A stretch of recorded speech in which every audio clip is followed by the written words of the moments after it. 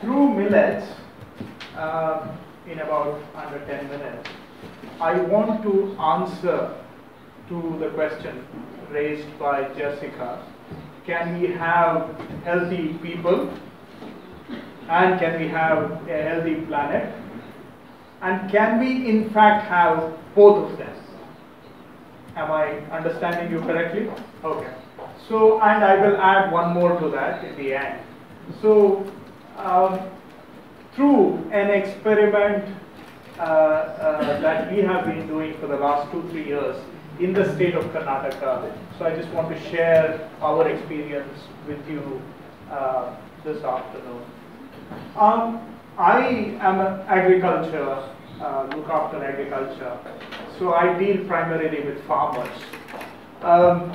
My state is a predominantly low rainfall, rain-fed agriculture state. So the rainfall is about 600 mm average and increasingly becoming unreliable. Droughts are more frequent than normal rainfalls. We have irrigation for only about 30% in Karnataka, in my state.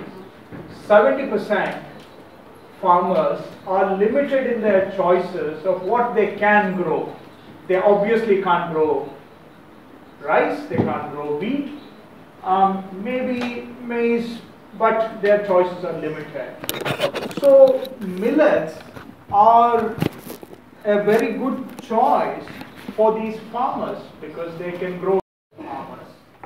And if farmers don't have the ability to invest on high value crops, millets are a low input cost, low risk crop.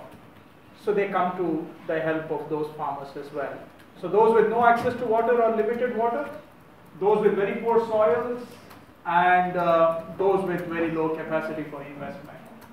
But it sounds like a good proposition, but if you look at the millet area, that has been declining rapidly in the last 20 years in my state and across India and probably in many parts of the world as well. Because post Green Revolution, we shifted towards a few high value crops. Now, when we wanted to revive this area, we approached the farmers and we said, look, this is a good proposition, we should grow more millets. So the immediate response from farmers was, yes, we can grow them, but what are we going to do with them? Who is going to buy them? Who is going to use them? Do you want us to grow just because it's good? So this is a proper, this is, I think goes back to what was being said earlier. You solve one problem, then you create another problem. So then we said, okay, how do we get around this? So then we looked at the consumption side of it. So what we see on the consumption side, now I'll talk briefly about health issues, is that in India we are seeing quite a rapid increase in incidence of diabetes. India, for many years, as you may be aware, we had problems with communicable diseases. But by and large, now we have put a lid on communicable diseases. What's getting out of control is non-communicable diseases. And as you are all aware, diabetes leads to all kinds of other cardiovascular, kidney, what have you, blood pressure, and all these other health challenges. And that's rising rapidly. And in India, we are susceptible, it appears, to diabetes because onset is 10 years earlier compared to other countries. Why is this happening? It's a complex story. I will simplify it for two reasons. Because our diets, which were quite diverse 30 years ago, have become less diverse and more composed out of foods like rice, white flour, sugar, oil. So our diets have changed. Calorie intake has increased, but the diversity has shrunk to some extent, and hence we are consuming a lot of foods that indirectly contribute to diabetes, and combine that with more and more sedentary lifestyles that come with affluence. So in combination, two of these are producing very high rates of diabetes. So millets are a great fit to check diabetes and these other, because they have very low glycemic index, they are gluten-free, high in iron, high in calcium, relatively good in protein, and all the micronutrients. So here is a problem and here is a solution, and farmers are willing to grow it. So we said, how do we then combine the two together? We started spreading awareness about millets from the government side by organizing small fairs where we talked about the health benefits of millets to the consumers. Now, then we realized that, okay, bringing in public is one thing, but we need to amplify the message in a relatively short span of time. Otherwise, we can go on spreading the message, and that can take its own time. Then we said we need to work with key influencers who have a larger reach with the public. So we identified health and nutrition correspondents of media. We identified chefs, some of the well-known chefs in and around where we work. We found that a lot of online bloggers, food bloggers, actually have very good reach in the society. So we identified them. We identified nutritionists, dietitians, hotel management schools. So we started working with them, conducting workshops for them to share the health benefit part of the millet story with them. And through them, we started amplifying the message to greater and greater number of people. The message started spreading. So people are now willing to consume, but then they started asking, because millet consumption has gone down to such levels that, okay, millets are good for my health, but how do I eat them? Because now I've reached a situation where I don't know what to do with millets. Though they were a big part of my diet 30 years ago, but today we have moved so far from them. So then, we had to again work with various stakeholders to develop various recipes of what you can do with millets. Traditional food, contemporary Indian food, contemporary Western food. So we started developing recipes and sharing those as well with people. So we, in fact, government brought out a recipe book of what you can cook with millets with the help of research institutes, ICRISAT, Indian Institute of Millet Research, so on and so forth. And okay, the message is now delivered to the public. There is a little bit of hunger in the public. They want to switch to millets because it's good for their health. But how do we deliver? So farmers are willing to grow, people are willing to consume, but how do you connect? Farmers would, of course, come and tell us, let the government procure it from the farmers and deliver it. But it's not just about grain, it's about food. Government can't do that. Even, grains we can't do, so question of food. So we brought in the private players. So we spoke to the food companies. We told them, look, here is a very good value proposition, and here is the demand, and here is the opportunity for you. So some of the big players, everybody responded positively, by the way. But big players look for scale, so they are watching. But in the meantime, what we have seen is some of the medium players have jumped into the opportunity, and even more so what we are seeing is a lot of small new startups who saw a value proposition, who saw an opportunity, and who have started small enterprises. Youngsters quit IT jobs and jumped into this space, and they have come up with now ready to cook, ready to eat, easy foods made out of millets. In fact, some of the mothers have started their own companies not mother, a grandmother started a company, and now she can't cope with the demand. I was sharing with some people, two mothers, parents who have young kids, who realize their kids need better quality food. Two mothers came together and they have started a small baby food company made out of millets. So the opportunity is leading way to new values, new businesses, new jobs are getting created in the process. So we started with the production side, basically. We realized that unless there's a market pull, we can't sustain it.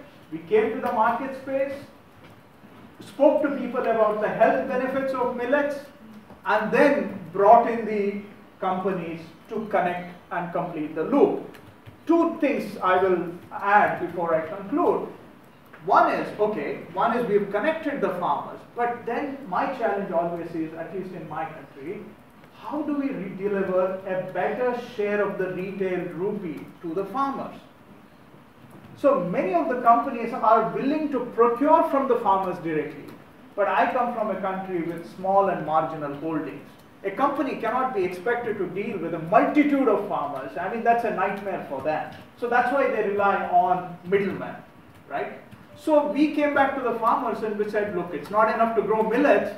You need to form yourselves into groups, federations, so that you can aggregate at your level and maybe do a little bit of the primary processing, and then we will connect you because companies are willing to buy from you directly. So that's exactly what we have done. So we formed them into federations. Government is investing on their capacity building about business sense and investing for the infrastructure necessary for processing. And now we do buyer-seller meets with the companies. For companies, it's a great value proposition because it reduces their energy output on vendor development and it reduces their procurement cost. So they are now connected directly with farmers. They have signed MOUs between each other and they are buying directly from farmers. And now, in fact, companies see a lot of value in co-branding because they want to put the farmer group name on the label because that delivers better traction in the market as well. So that also, we hope, will ensure a better share of the retail rupee goes to the farmer. Now, the last point, I spoke about health, I spoke about farmers, but this discussion is also about sustainability, right? So, millets as I mentioned earlier, require very little water. In a water-scarce country like ours, where we always have tensions about water usage, water sharing, there cannot be a better crop than millets when it comes to water usage efficiency and sustainability. Millets don't require any chemical sprays at all. I'm a millet grower, so I can tell you for sure we don't use any chemical sprays. They require about 25–30% of the chemical fertilizers we use for rice or wheat. So fertilizer, very low requirement, no chemical spray requirement. Their environmental footprint is very small compared to other crops. And not just that, if there is any crop, at least in my experience, I come from the southern peninsula in India. As I said in the beginning, we are exposed to frequent droughts. That's more common than a normal season. If there is one crop that is standing last in a year of drought, that is millets. So it's drought resilient. And hence, when you talk about climate change, at least from my point of view, I want the millets in my basket as my solution as I prepare for climate change, climate resilient. It's a climate smart crop as well. And just another quick point. In my experience, where I come from, this is also attested by research institutions, there is no other high quality fodder like millet fodder that is available in our experience. So it's very nutritive fodder as well. So hence, we have been running this Smart Foods campaign. What we have done is we have brought together various stakeholders, research institutes like ICRISAT, like Indian Institute of Millet Research, like Swaminathan Foundation, private companies, government. So we have brought together a group, a coalition of interested parties who are now leading the Smart Foods campaign in India, at least in our state. And it is getting good traction, and there is a lot of good response. So in order to bring all the stakeholders together, we organize trade fairs. We did one earlier this year. We are doing a much bigger one next year in January. So if you really want to see for yourself what I've said has got any ground truthing, you are welcome to come and check us out in January. It's in Bangalore in India, and you can see the buzz that we have created. You can see for yourself the cycle we have created and how it is working very well. We are looking to scale it up as well, so we welcome any partners. We welcome help from all you people. So coming back to your question, so here is something that's good for our health. Wrap up in 1 minute. Yes, no, half a minute. So coming back to you, you asked the question, something that's good for our health, good for the health of the planet. Here is millets, which is good for our health, good for the health of the planet. Not just that, I add you one more, it's good for the farmer as well, particularly the small marginal farmer who is stuck with very poor soils. So it is a smart food in our view. I think this is something we should all have. So hence Government of India has actually proposed that 2018 be the year of International Year of Millets. So that's something for everybody to mull about. So we welcome you to join in our campaign, and if any questions later on, we'll address those. Thank you.